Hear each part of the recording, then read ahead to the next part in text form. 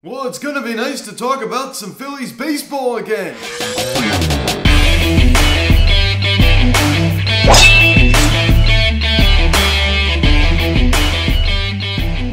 Yo, what is going on, everybody? Welcome to the Phillies Hot Stove Videocast, and today we're going to have another episode of the Phillies Hot Stove Hotline. And it's going to be weird to talk about some Phillies baseball. I haven't talked about, Phillies baseball probably about, 2 weeks or so. And I guess before I get into this video, please subscribe if you have not yet.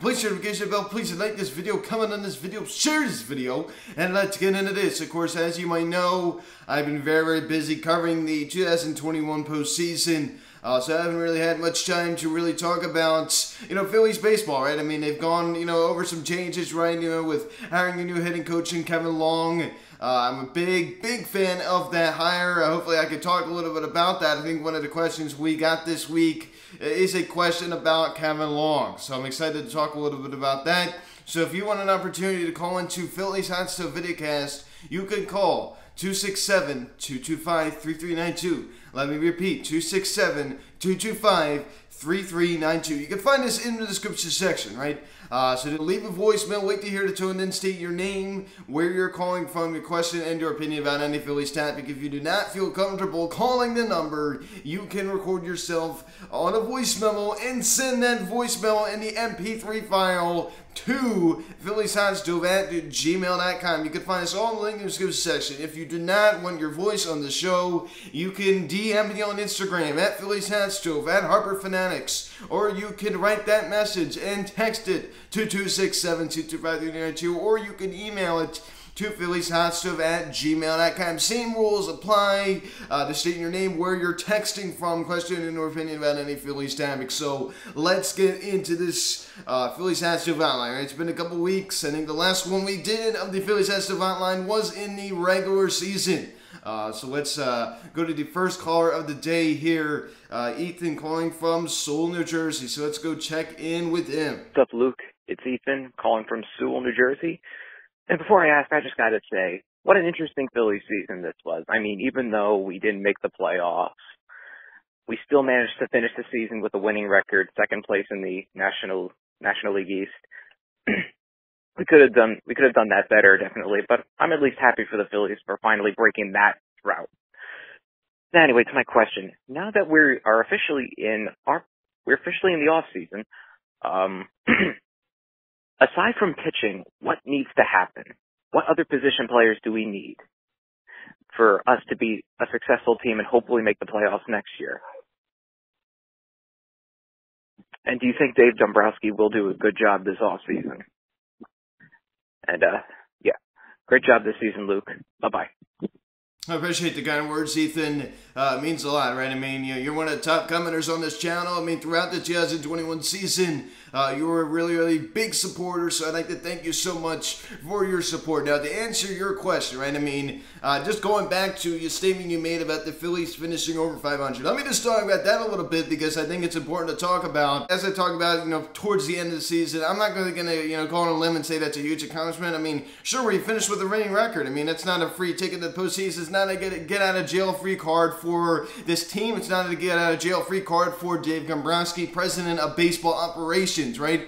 It doesn't mean a whole lot. So I'm not really going to put, much stock in it. I don't think, Ethan was putting much stock into it either. This was, making a general statement. Is it an accomplishment? I guess, yeah, I wouldn't say it's too much of an accomplishment, but to answer your question, right? I mean, to answer your question, aside from pitching, right? I mean, especially in that bullpen, it needs a lot of help, but to answer your question, I think the biggest need for this Phillies team, offensively, has got to be an everyday center fielder, a legit everyday center fielder.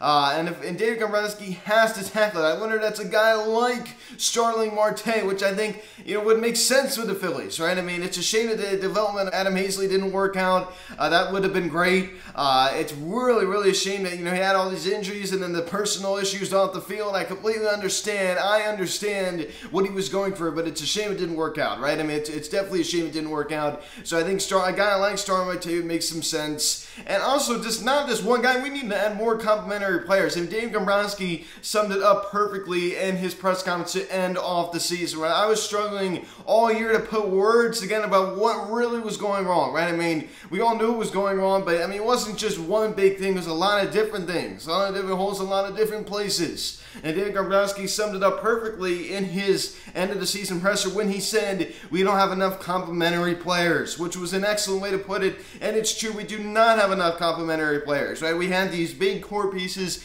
these big structures, like Bryce Harper and like JT Mucha when he's on a good year, like Reese Hoskins, Zach Wheeler, Aaron Nola when he's on. Right? I mean, we have these core structures in place, and we don't have enough other structures around them to complement them, right? I mean, that's an excellent way to put it. So I don't really think it's just one big guy, but there's a lot of work Dave Dombrowski has to do this offseason. I do trust Dave Dombrowski to answer your question. Build a championship in Boston, in 2018, right? And the Red Sox are still kind of benefiting, from his choices, right? They're, making a run in another World Series right now. As I speak, they have a 2-1 lead over the Houston Astros. The Red Sox are still, reaping some of the benefits from Dave Dombrowski, right? Of course, Mookie Betts isn't there anymore, but some of the moves of Dave Dombrowski are still impacting the Boston Red Sox right now. So I think that's very, very interesting to bring up. He did it when he's with the Florida Marlins as well. So I do trust Dave Dombrowski, right? I mean, he's a proven winner. He's been in baseball for a very long time. He knows what he's doing. I'm not going to say I was overly impressed with his first year in Philadelphia. I'm going to give everybody a second chance, right? He came in pretty much midway through the offseason last year. He kind of came in late, so this year, there's really no excuses, right? I mean, he's going to have a full offseason. He already had a bit of an offseason last year to make an impression. Now he's really going to be able to make an impression, so I expect a lot. We're going to go to our second caller here. So it's calling in from Citi Field, I think, so let's go take a look at what he has to say. We're live from Citi Field. Lindor owns the Yankees. Extend Baez. Let's go Mets. We're winning the World Series next year. That was a Mets fan calling in. But the voice did sound familiar, though, right? The voice definitely did sound familiar. Just to kind of talk about the Mets, since the Mets caller did call in here, definitely a collapse, right? And they literally had the NL East pretty much won, right? I mean, at least in their eyes, they did, and they just completely fell apart, right? Lindor had an injury-prone year. He didn't have a good year at all. Lindor definitely had a struggle season. I'm sure the Mets are looking for him to bounce back next year. And the Yankees will always be the top dog in New York, right? I mean, they just extended, Aaron Boone for 3 years, which I kind of thought was a kind of a surprising move, judging because I don't really think he's done that great of a job with the Yankees. Sure, they made the playoffs all the years that he's been there, but I really haven't been all that impressed. There's no question that the Mets, going back to the Mets are always going to be the underdog in New York. There's no question about that. Even though the Yankees haven't had a lot of postseason success over the last decade, I still give the Yankees more credit than I do the New York Mets, right? And non-biased aside, I mean, the Yankees have had better success. They've had way better success than the Phillies as well. Of course, over their franchise history. But of course, they're still making the playoffs. The Phillies are not. The Mets haven't made the playoffs since 2016. They got, limited game elimination that 2016 wild card game against the San Francisco Giants. So the Mets haven't really had a whole lot of postseason success either. Of course, the Mets, had the most recent World Series appearance in the Yankees, right, in 2015 when they lost in 5 games to the Kansas City Royals. The Mets, is going to be interesting to see what they do as well. Steve Cohen, right? I mean, he came in, last offseason. This year, he's going to have a full offseason to assert himself as the new owner of the New York Mets, right? I mean, I thought he was going to do it last year, but now he's going to have a full offseason. And Steve Cohen's the kind of guy, when he gets frustrated, he goes out and just goes all out, right? So I do see the Mets probably having a big offseason. I think everybody always says that every year just because they're in New York and they're at a big market and they can spend money. And, of course, they're not owned by the Wilpons anymore.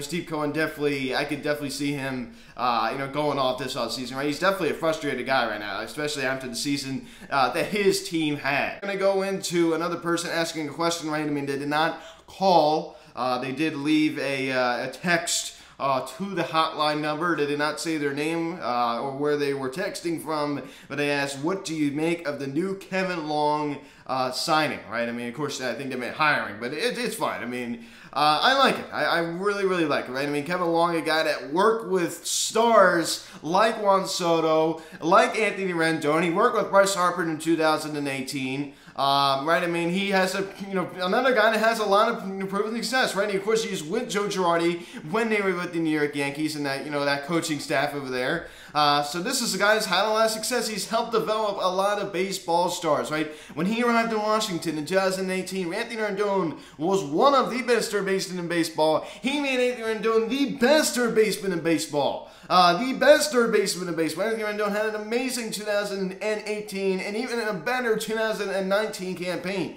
When Anthony Rendon left Washington, he was on the top of his game when he went to the LA Angels, right? Of course, like now he had an injury-prone season. I hope baseball's given up on it. I have, not lost any confidence in Rendon, but that's totally off topic. But Kevin Long, he worked with guys like Juan Soto. Of course, he was there since Juan Soto started his career. I mean, Juan Soto really he loves Kevin Long, right? I mean, he went to Dodger Stadium just a couple weeks ago in that wild card game to cheer on Max Scherzer and Trey Turner. So they have a good relationship. I mean, Kevin Long, he's like I just said, he has a proven track record of success. Working under Dave Martinez's staff over the past 4 years, winning that World Series in 2019. This is a guy I'm very, very happy to see, as the hitting coach, right? I mean, it's very, very interesting too. I mean, Joe Dillon, our old hitting coach, was the assistant hitting coach under Kevin Long from 2018 to 2019. So he was the assistant, and of course now we hire Kevin Long. And Tim Kelly, friend of the fund, made a great point. I think this was him. He said, "Why are you going to hire Kevin Long?" Right? Joe Dillon, the old hitting coach, is kind of just a protege of Kevin Long, and he makes a good point. I mean, they're cut from the same cloth,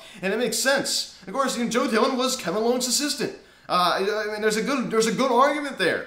Like I just said, they're cut from the same cloth, but Kevin Long, I mean, he was the guy, right? And he was the guy. When he was the hitting coach, he was the guy, right? He helped develop a lot of young stars. Like I said, Juan Soto, right? He worked with Rendon. He worked with Harper in 18, right? He got Bryce Harper, slumping really badly in the first half of 2018. He went back in the second half and changed his swing. He had an all-star second half to his 2018 campaign. I'm a big fan of the Kevin Long hire, right? And in his press conference, it was kind of funny. He said, there's talk maybe Joe Dillon comes back as the assistant hitting coach, right? I mean, Joe Dillon, our old hitting coach, was let go, and now he might come back as the assistant hitting coach. So that'd be kind of funny, right? He goes from hitting coach to assistant hitting coach.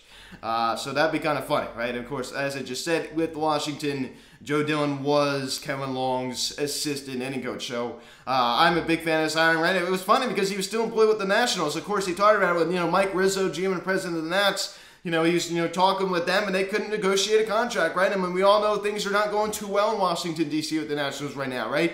Coming off of a terrible season, but they lost almost 100 games, and I think Kevin Long might have thought that maybe his job was in danger. Of course, we all know it's not his fault, but, the coaches are always getting the blame for, team struggles, so I think he has better job security at the Phillies.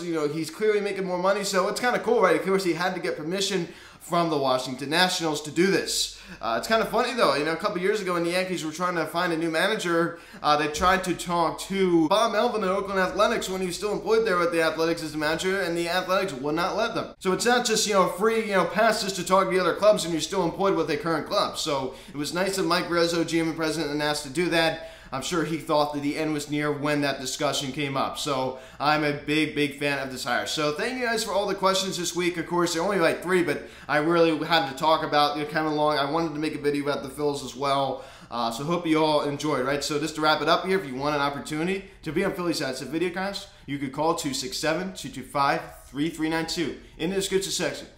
State your name, your question, and your opinion about any Phillies topic. And also, state where you're calling from as well. So you can also just text it at 267-225-3392. Just type your name, where you're texting from, question and opinion about any Phillies topic. DM me, Phillies Hot Stove, Harper Fanatics on Instagram. Email me, phillieshatstuff@gmail.com. You can do all that kind of stuff. So guys, thank you so much for watching this video. Please subscribe if you haven't done it yet. Please share the notification bell. Please like this video, comment on this video, share this video.